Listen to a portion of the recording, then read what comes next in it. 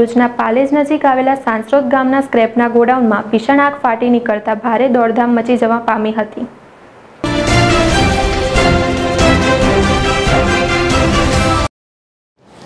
ભરૂચના પાલેજ નજીક આવેલા કરજણ તાલુકાના સાંસરોદ ગામ નજીક કેનાલની બાજુમાં આવેલા સ્ક્રેપના ગોડાઉનમાં ભીષણ આગ ફાટી નીકળતા ભારે દોડધામ મચી જવા પામી હતી। પ્રાપ્ત માહિતી અનુસાર ગત રોજ ઢળતી સાંજે હાઈવે નંબર 48ને અડીને આવેલી હોટલ મારુતિના પાછળના ભાગે આવેલા સ્ક્રેપના ગોડાઉનમાં અચાનક ભીષણ આગ લાગતા ભારે અફડાતફડી સાથે દોડધામ મચી જવા પામી હતી।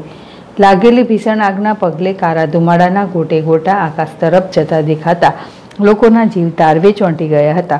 ગોડાઉનમાં પડેલો પ્લાસ્ટિક વેસ્ટના જથ્થાને વિકરાળ આગ લપેટમાં લેતા દૂર દૂર સુધી કાળા ધુમાડાના ગોટે ગોટા નજરે પડ્યા હતા।